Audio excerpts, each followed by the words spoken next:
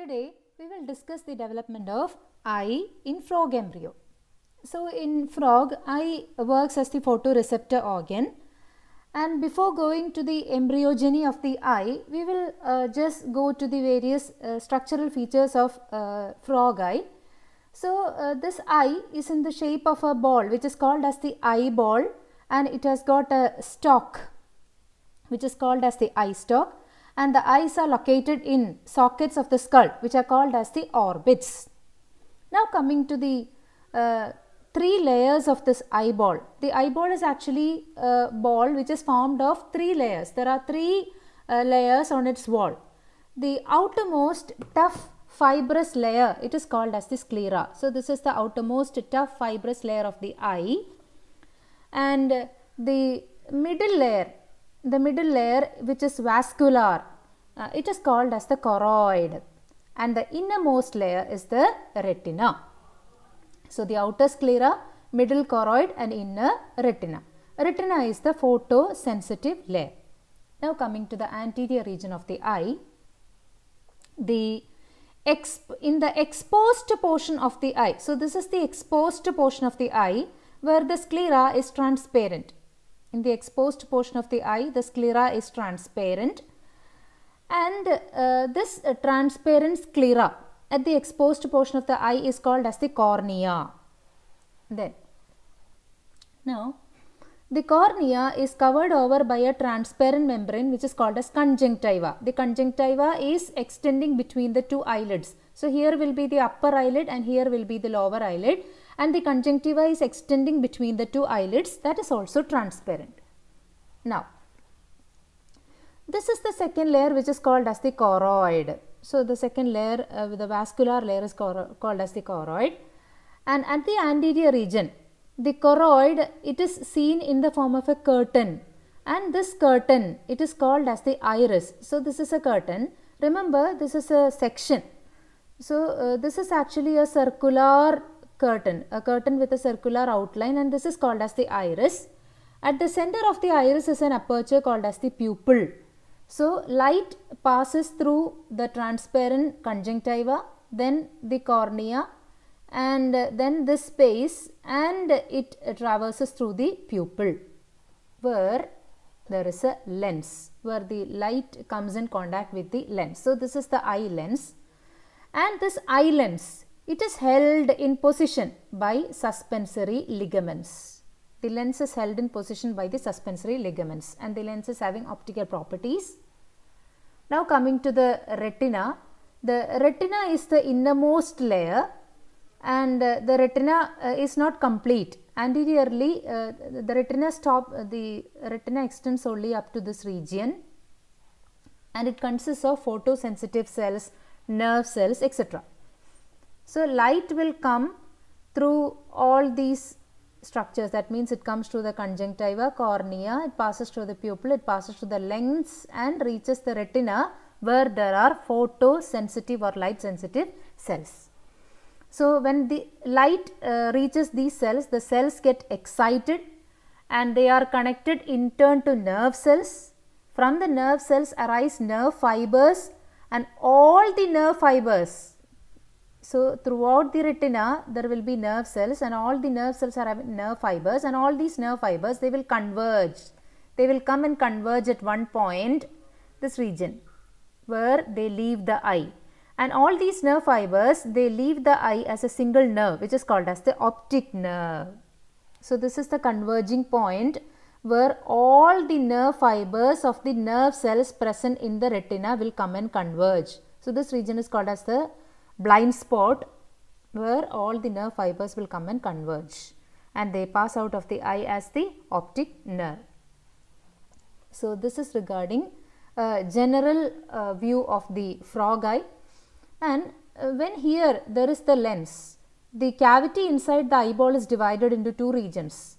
This region between the cornea and the lens is called as the anterior chamber or the aqueous chamber, and this chamber, the larger chamber between the lens and the retina, is called as the vitreous chamber.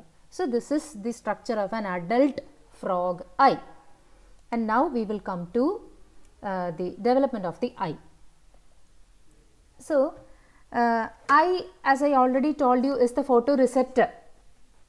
There are three sources which give rise to the tissues of the eye. First one is the wall of the diencephalon. So we will come to the structure of the brain. So this is the anterior region, the head of the tadpole, and this is the cavity of the brain, the cavity of the forebrain, and this region is the diencephalon. So this is the cavity of the diencephalon. So the wall of the diencephalon or the neuroectoderm of the diencephalon will give rise to parts such as retina, part of cornea, etc. So the wall of the diencephalon give rise to parts of the eye like retina and part of the cornea. Then the epidermal ectoderm, that means the ectoderm outside, the ectoderm outside will give rise to the lens.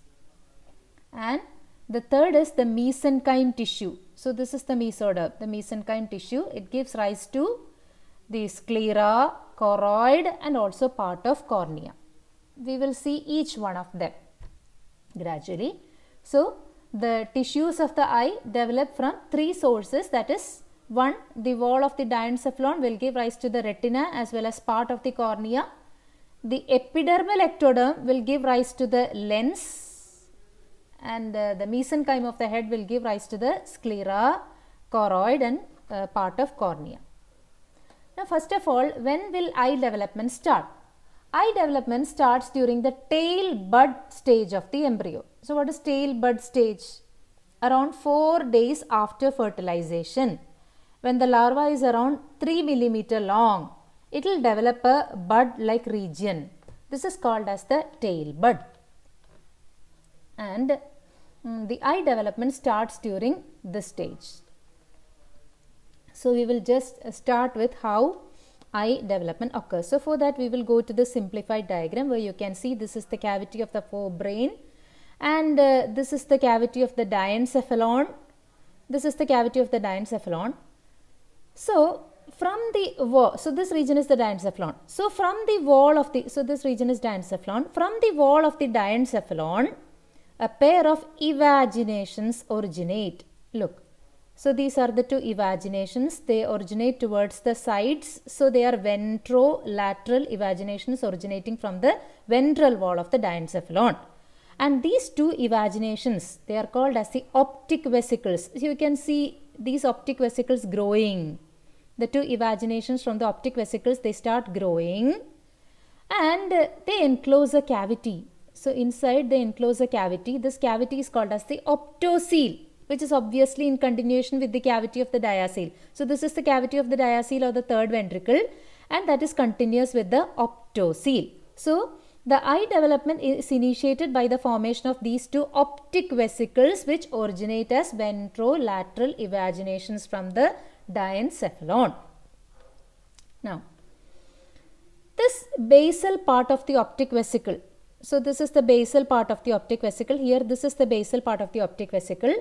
The basal part of the optic vesicle is connected to the brain by a narrow optic stalk. So this is the stalk. So gradually during development you can see a stalk like structure developing here. This is actually formed by the mesoderm. This pink shaded region is the mesenchyme. So mesenchyme is actually converging to this point. You can see convergence of the mesenchyme. So this narrows down like a stalk, and the stalk is called as the optic stalk. So the basal part of the optic vesicle is connected to the brain by a narrow optic stalk which is formed by the convergence of the surrounding mesoderm. Now we will have a look at another, this is the optic stalk. Look, this is the optic stalk, or in this diagram this is the optic stalk. So we will come back to our previous diagram. Now what happens? You can see the optic vesicles growing. The optic vesicles grow and they come in contact with the ectoderm of the head. So this is the outermost layer of the head which is called as the ectoderm. So the optic vesicles are growing and they are coming in contact with the head ectoderm. Here you can see they are only starting as pouches, but as they grow towards the outer surface, they are coming in contact with the head ectoderm. Now what happens?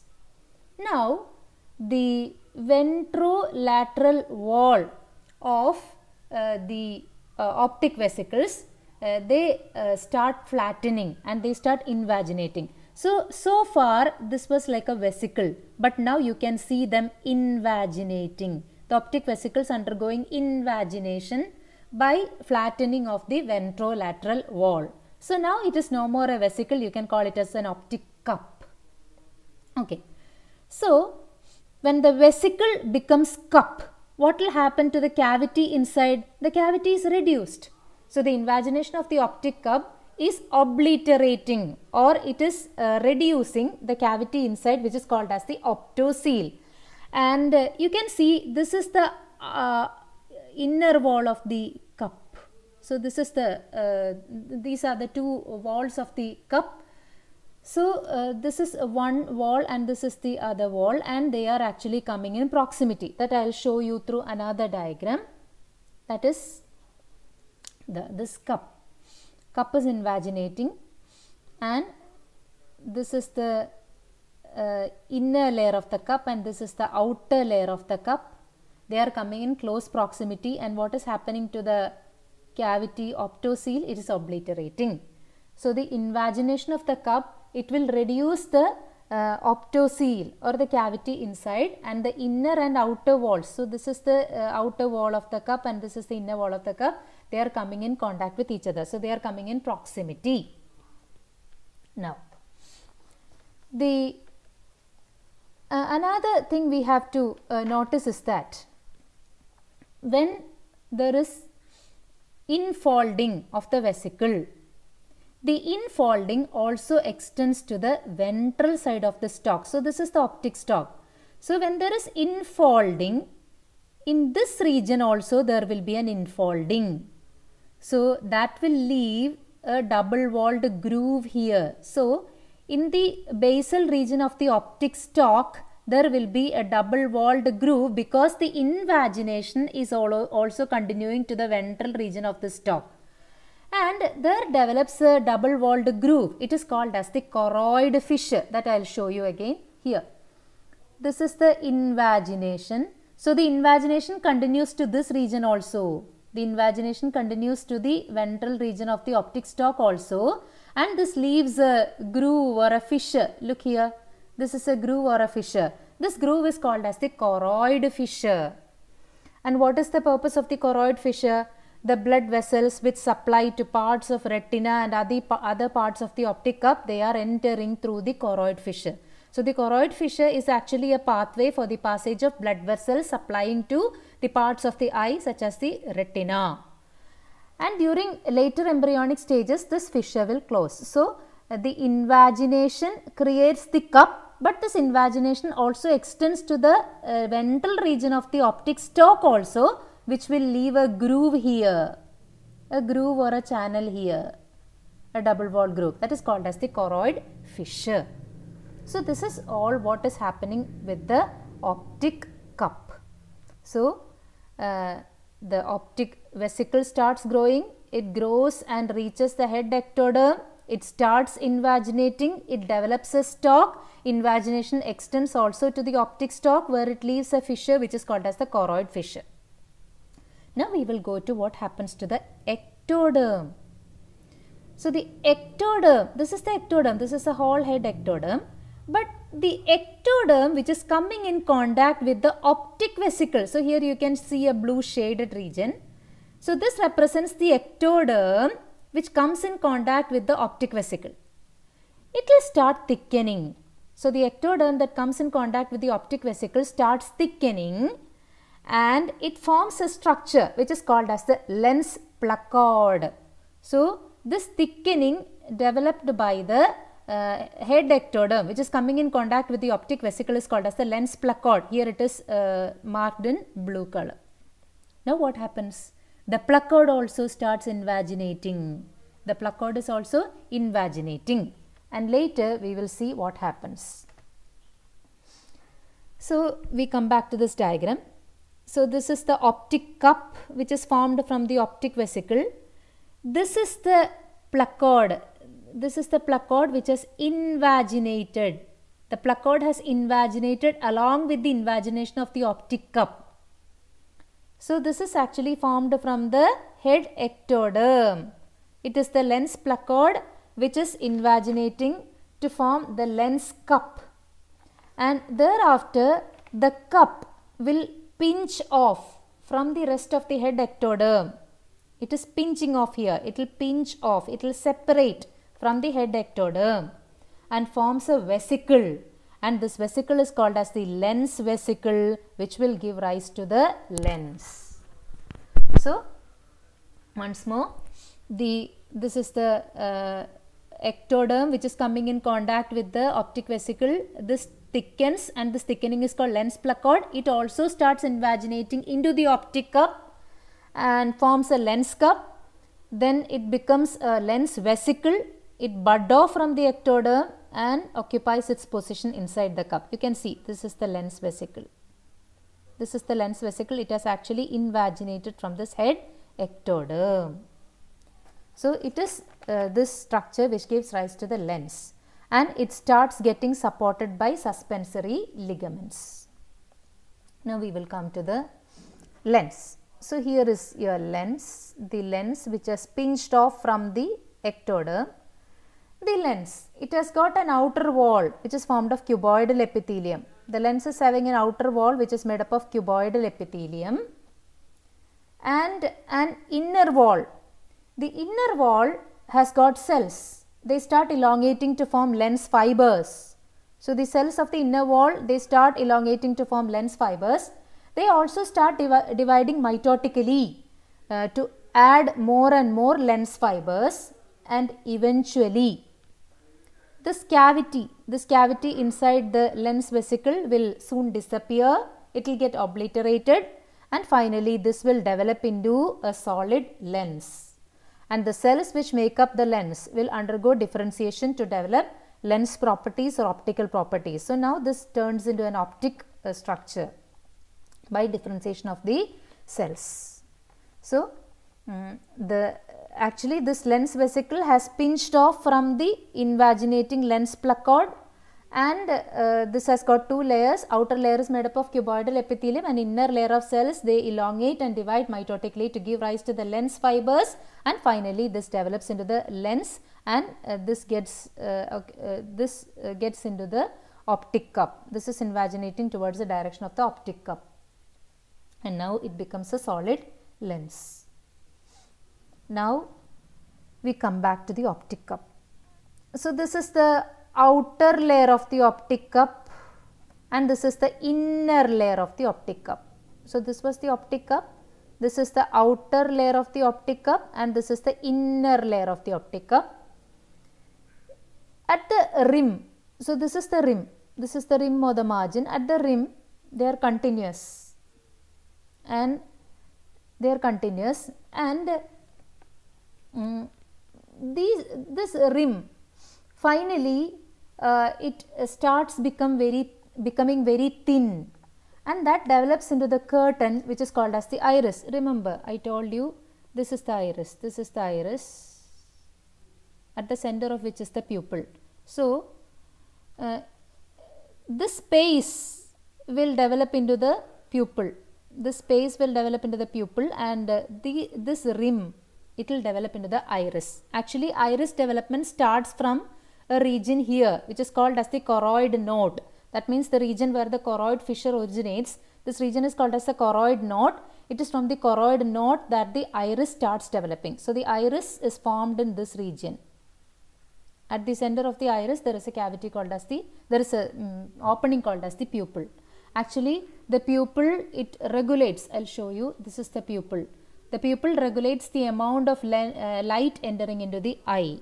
So the amount of light entering into the eye is controlled by the pupil. When the pupil is surrounded by the iris, and the iris, when it contracts, the pupil will be reduced, and when it relaxes, the pupil will be enlarged, and this will regulate the entry of light into the eye. So this is how the entry of light is being regulated into the eye. Now we will go to the optic cup again. The optic cup, it is having two walls. This is the outer wall of the optic cup. This is the outer wall of the optic cup, and this is the inner wall of the optic cup.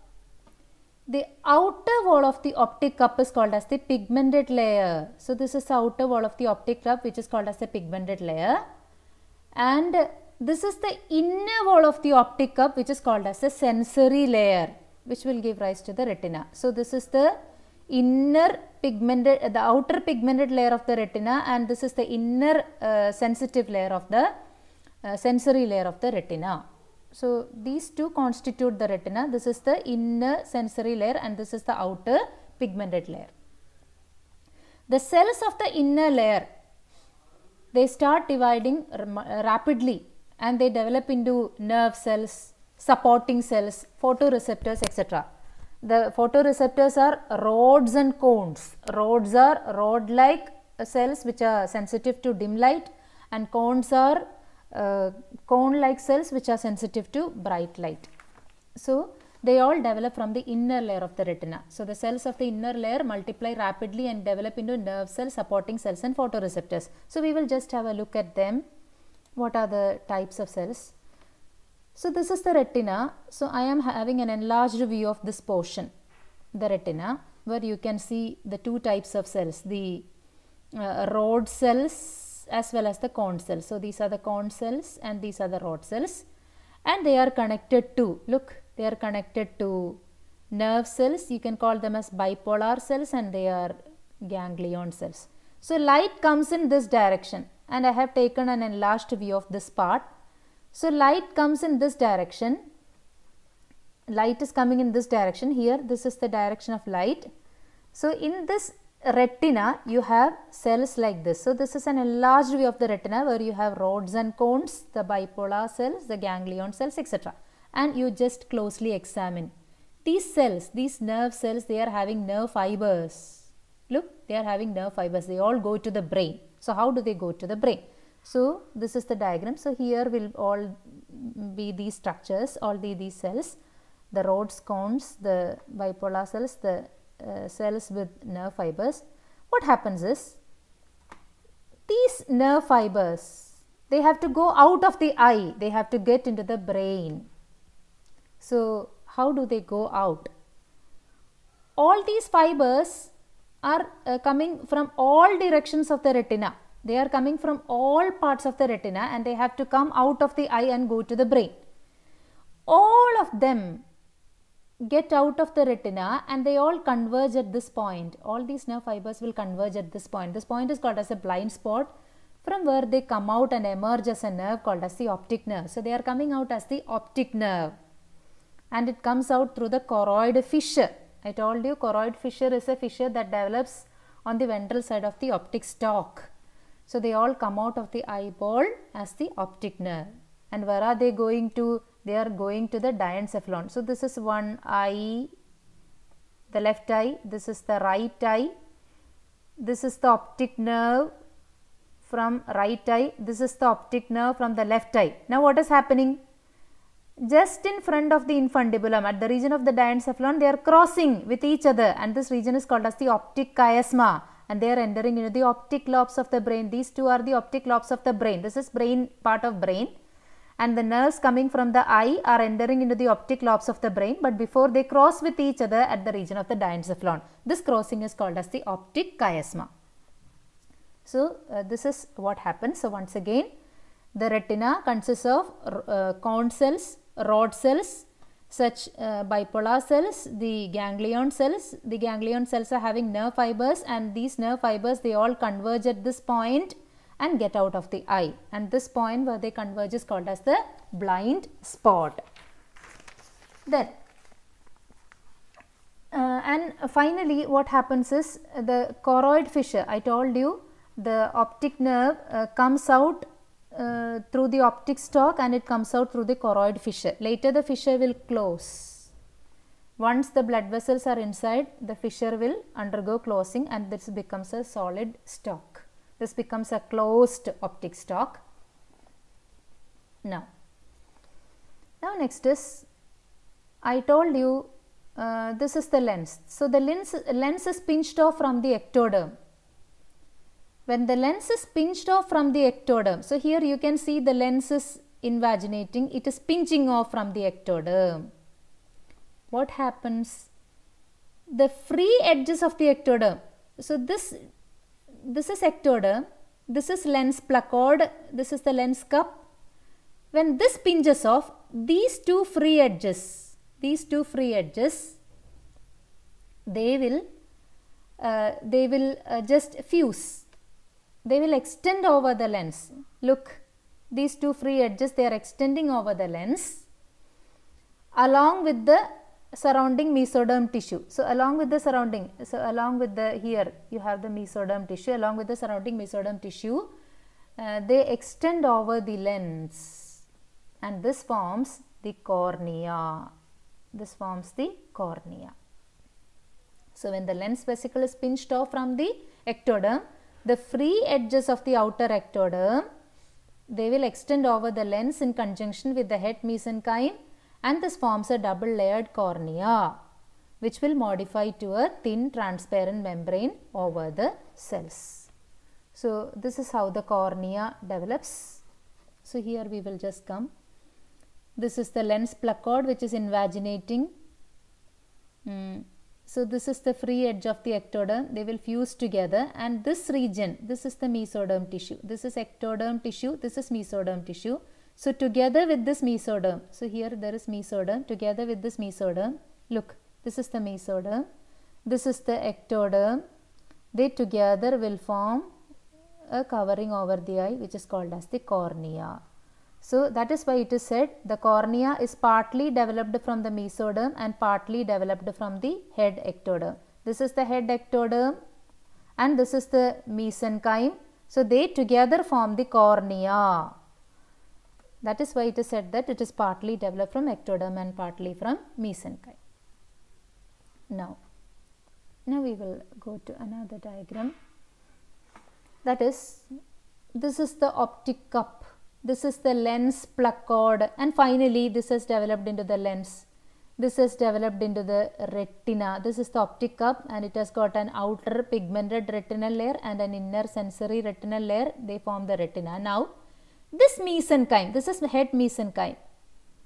This mesenchyme will now start extending. The mesenchymes, this mesenchyme tissue which is seen around the eyeball, it forms a coat of connective tissue around. So it forms a coat of connective tissue around the optic cup, outer the pigmented layer of the retina. So this is the pigmented layer of the retina. Outer to it, this mesenchyme will form a covering or a coat, and this coat is called as the choroid coat. What is choroid coat? The second layer, this choroid coat. This is the choroid coat which is surrounding the retina. And where is this choroid coat formed from? It is formed from the mesenchyme. So this is the mesenchyme which is covering the optic cup and forms a coat, and this coat is called as the choroid coat. Now, the mesenchyme cells around the choroid will form a fibrous protective layer. It is called as the sclera. This is the sclera, outermost layer. This is also formed from the surrounding mesenchyme. So this mesenchyme here, this is the optic cup, this is the mesenchyme surrounding it. Here this shaded region is the dotted shades, this region is the mesenchyme. From this mesenchyme originates a choroid coat as well as the scleroid coat outside. Choroid coat is vascular and protective, and scleroid coat is tough and fibrous. Now we move on to the two chambers of the eyeball. The eyeball has got two chambers.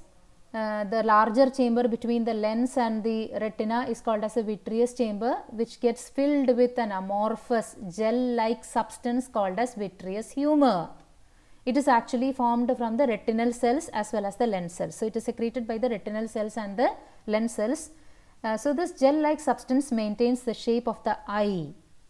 Here you can see a small cavity between the cornea and the lens. This cavity is called as the aqueous chamber. It is filled with a fluid which is called as aqueous humor. and this aqueous humor is actually produced in the vitreous chamber and it is drained in the aqueous chamber. So, this place is the aqueous chamber. It consists of a fluid called as the aqueous humor, which is initially produced in the vitreous chamber. Later it gets drained from the aqueous chamber. And the nictitating membrane, as I told you, it is developing from the eyelids at a later stage. The two eyelids and nictitating membrane develop. The inner lining of the epithelium of the eyelids, they give rise to the conjunctiva, which is fused with the cornea. So, conjunctiva is formed from the eyelids. So, here will be the upper eyelid and here will be the lower eyelid, and from extending between them is the conjunctiva. So, once again we will have a look. So, this is the diencephalon. Evagination develops from the diencephalon. It is the optic vesicle. Optic vesicle, it grows towards the head ectoderm. At that time, the head ectoderm thickens and forms a lens placard. The optic vesicle becomes a cup. This cup is called as the optic cup. It has got a stalk called as the optic stalk. The lens placard is invaginating. It is forming a vesicle. It forms the lens. The optic cup has got two layers: outer pigmented retinal layer, inner sensory retinal layer, that gives rise to the retina. The surrounding mesenchyme gives rise to the choroid and the sclera, and the ectoderm as well as the mesoderm, head mesenchyme, give rise to the cornea. So, this is all regarding the development of the eye in frog. So, you can see one more diagram. This is the optic vesicle, which will invaginate to form the optic cup, the optic stalk. You can see the lens placard is invaginating to form the lens. So, this finishes the formation of eye in frog.